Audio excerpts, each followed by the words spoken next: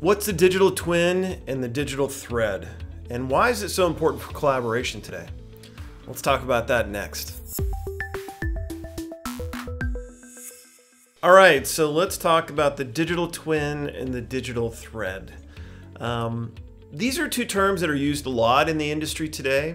And as a matter of fact, the digital twin has a few different definitions. Some people use it to describe when you're collecting IoT sensor data and you're kind of using that to mimic the behavior of a real world physical product. And that's valid. That's a good definition. Today, however, we're going to be using a different definition, which is a digital twin is the complete digital definition of a product. And that obviously is very, very important in product development. So let's look at exactly what's involved with that. Today's products are composed of, well, content from a lot of different engineering domains. I mean, you certainly have mechanical hardware, but as we transition to smart connected products, you're seeing a lot of electronic hardware, whether that's circuit boards or sensors or a lot more. You also have these electrical distribution systems, right? That's delivering signals around the product or delivering power to different electrical endpoints. You also have a lot of software definitions. This is one area of explosive growth in smart connected products. So this is another digital definition that's out there. We also have systems definitions.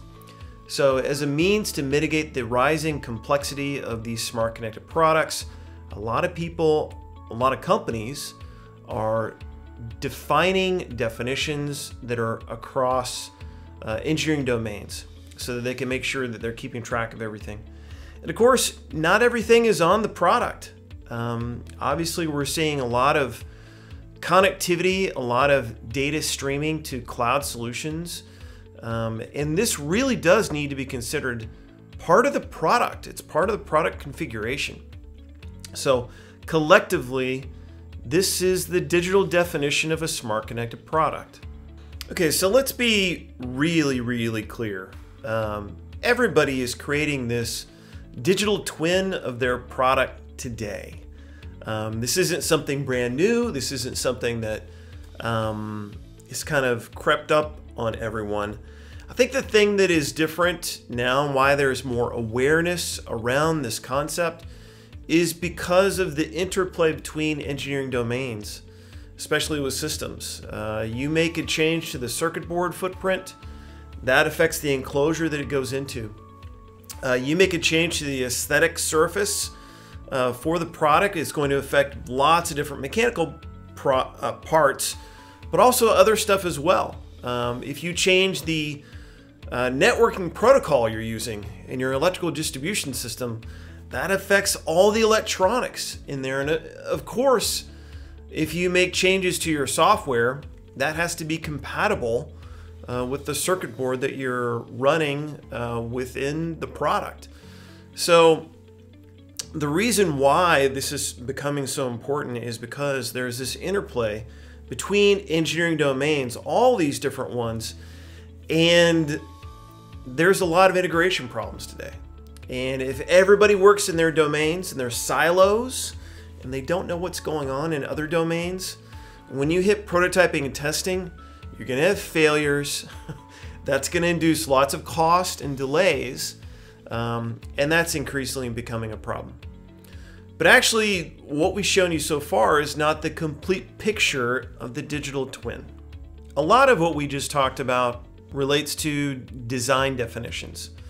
But that's not really the only deliverables that you create as part of the development process. You have all sorts of documentation deliverables. You have all sorts of manufacturing deliverables. You have many different deliverables for quality, as well as service. Now, a key thing to be aware of here is that, of course, you're going to have initial versions that you use to create these derived deliverables that are used throughout the development process. But that is not static. Those change over time. So if you have a change there, that needs to propagate all the way down these derived deliverables. And that's crucial, because if you're not able to propagate that, then you're going to be working off the wrong data within different functional departments. This concept that there is a set of derived deliverables that are interconnected, this is the digital thread, right? This is the idea that these things are interconnected, but also that you need to be able to push change and propagate change down the digital thread so that you can keep everybody up to date.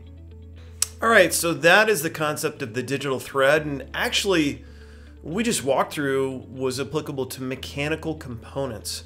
You have the same sort of digital thread that exists for all those other domains as well, and it's crucial that you be able to manage that.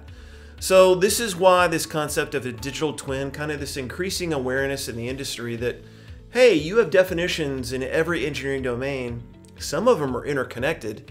You need to be able to manage change for that. And then each design deliverable has a set of derived deliverables that are used in the rest of the development process.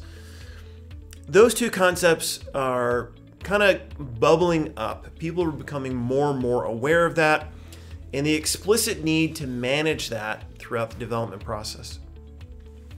So that's the idea behind a digital twin, the comprehensive digital definition of your product, and the digital thread, that there are interconnected deliverables, derived deliverables, for all the design things that you have in your product.